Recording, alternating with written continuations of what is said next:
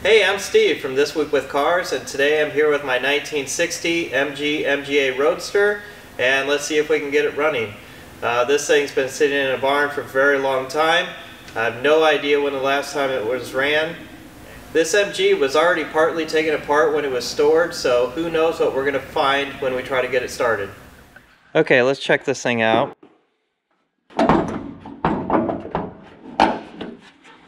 Under the hood, a bunch of things missing. There's a hole right there where the master cylinder for the brake and the master cylinder for the clutch should be. There's a hole over here.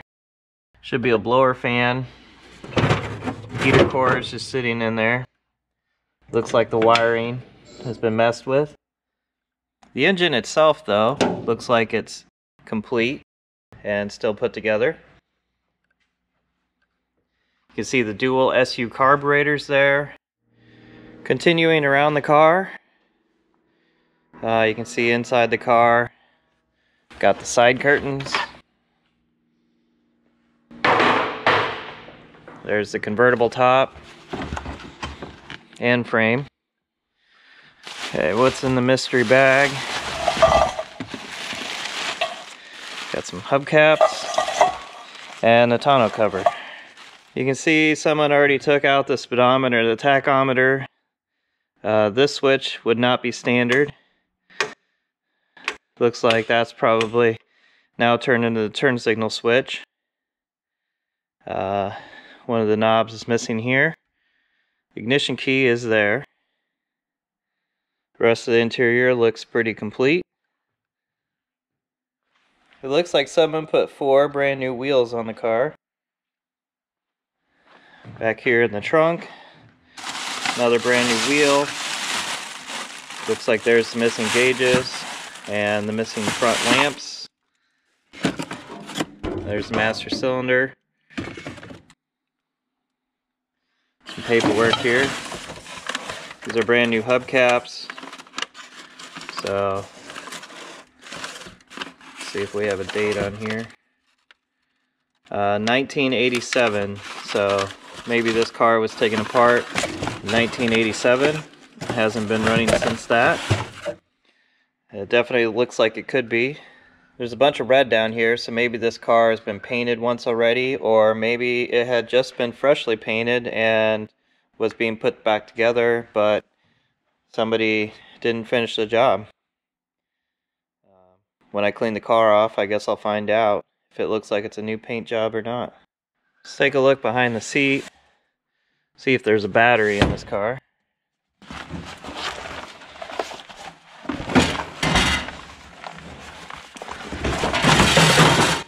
And yeah, actually is. These cars would have originally had 2 6-volt batteries. It's pretty common to convert it like this. This person had installed one single 12-volt in here. You can see where they connected the 2 wires together. So, I need to get that battery out of here. You can see by the look of this battery that it's been in here a long time.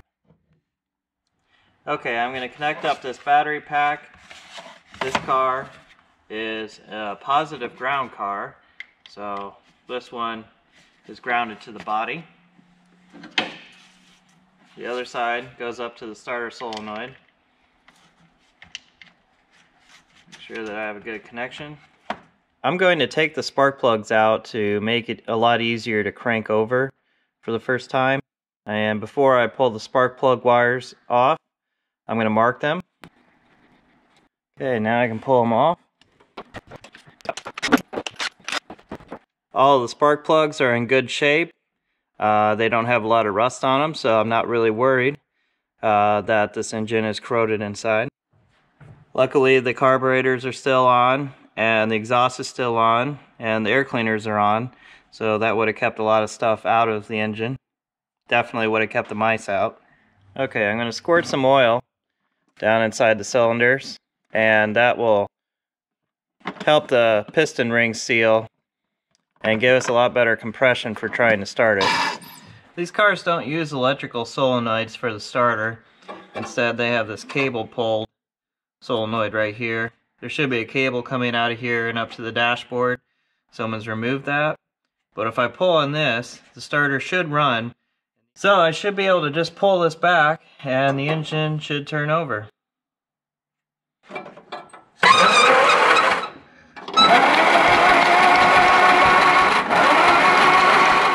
Okay, the engine turns over well. I'm going to put the spark plugs back in now. The next thing that we need is spark. So I'm going to pull the distributor cap off so we can take a look at what that looks like.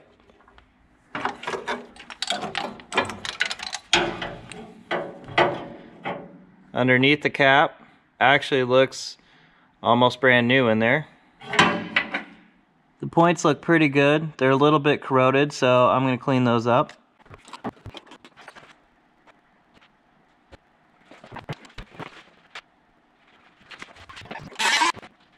Alright, in order for us to get spark, not only do we need to have the distributor working properly, but we need power to the coil. So, connect this to the power side of the coil. Alright, right now we don't have any power to the coil, which we shouldn't, so I'm going to hit the switch. So I'm going to turn the ignition switch on and we'll see if we have any power. The ignition switch is now on. And we do have power going to the coil. So that means the electrical system is working well enough for us to actually start this. The last component we need to get it running is fuel. So I'm going to disconnect the fuel input here. I'm going to hook a fuel hose directly up to this from a canister. Looks like the choke is still connected, but the throttle is not connected to anything, and the two carburetors are no longer connected together. The little bolt that locks this carburetor to the other carburetor has fallen out and is missing right there.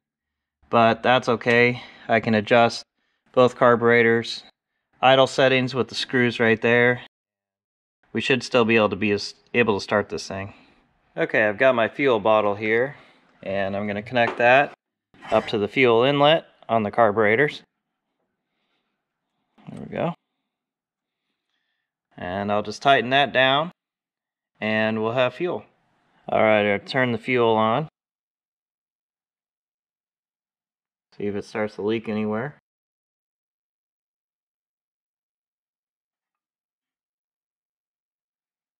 You can hear the fuel going into the float bowls.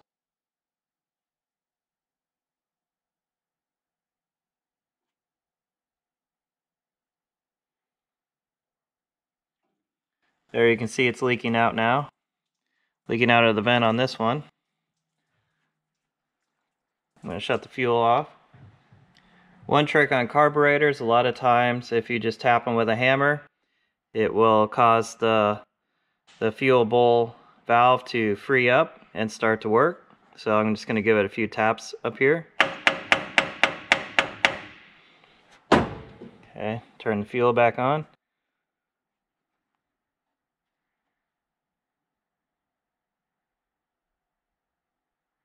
And it looks like it worked. Looks like the other side is holding fuel as well. I'm just going to give it a couple taps just for good measure.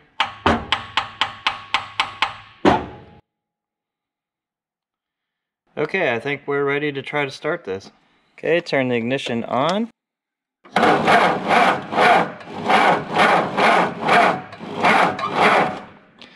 Looks like I need some more power than what the battery pack can supply. The engine's cranking over real slow right now, and I think a lot of that has to do with the bad situation with the battery cables. Someone, when they changed it from using two 6-volt batteries to one single 12-volt battery, they also put side terminals on the battery cables, because that's probably the only battery they could find in 12 volts that would fit into the battery trays. You can see right here, this battery cable is connected in some way to the original top post terminal right here. At least that's what it feels like, so I'm going to need to take this apart and clean that up, make that a better connection, And I'm also going to cut off these side posts and put top posts back on here for a normal car battery. Okay, here's my new top post terminal. These come preloaded with solder. So all I have to do is heat this up with a torch and put it on the wire. But first I'm going to put some heat shrink on here that I can then move into place once this is soldered on.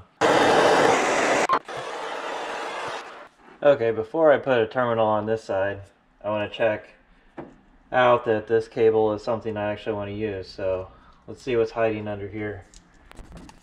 This stuff is terrible. This electrical tape turns into a gooey mess after it's been on there a long time.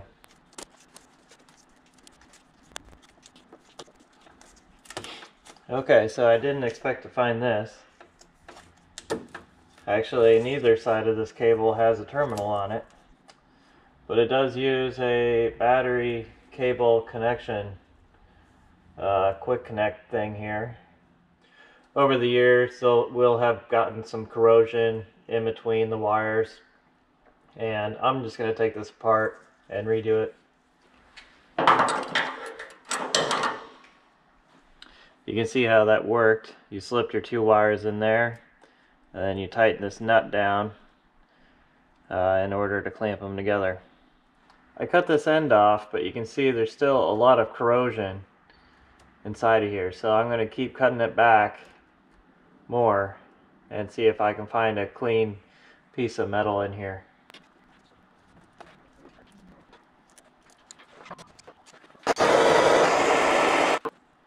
Before I connect up the battery, I'm going to clean up the ground. You can see it's bolted to the frame right here. There isn't even a washer on here, so it's not making full contact with the connector on the battery cable. Not only that, but it's loose.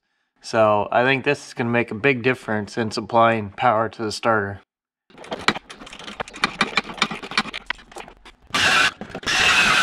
I've cleaned the rust off of here, and I've got a new bolt with a washer put on there.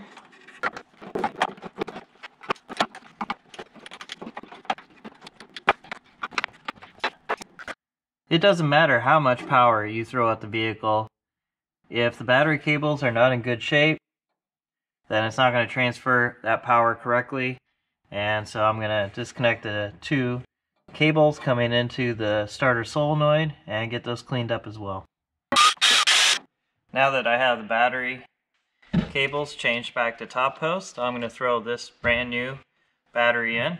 This is a Group 26 battery.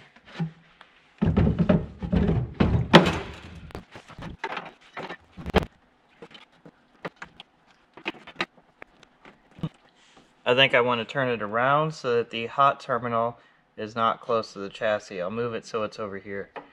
This might have been a better configuration with a Type 26R battery, which reverses the polarity of the terminals.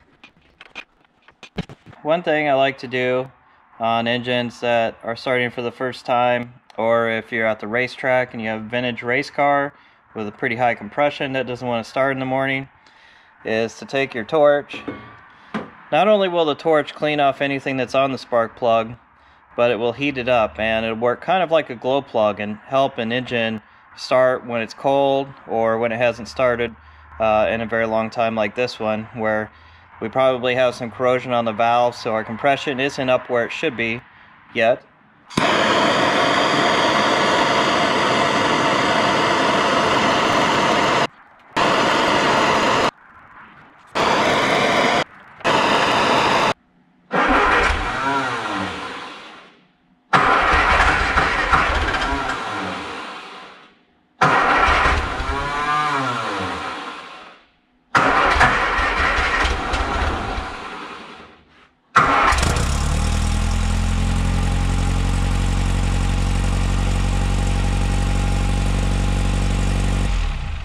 Okay, I started up the engine and it started leaking oil everywhere. The oil is coming out of this hose here, which goes up to the oil pressure gauge. And if I start the car, you'll be able to see the oil pouring out of there. So this hose right here is leaking on this car, and I pulled another old one off of a another MGA engine that I had sitting around. So I'm going to install this one and see if this one leaks or not. You will need a 1/4 inch Whitworth wrench to get this hose off.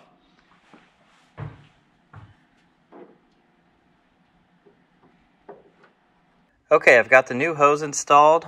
Let's fire it up and see if the oil leak is gone.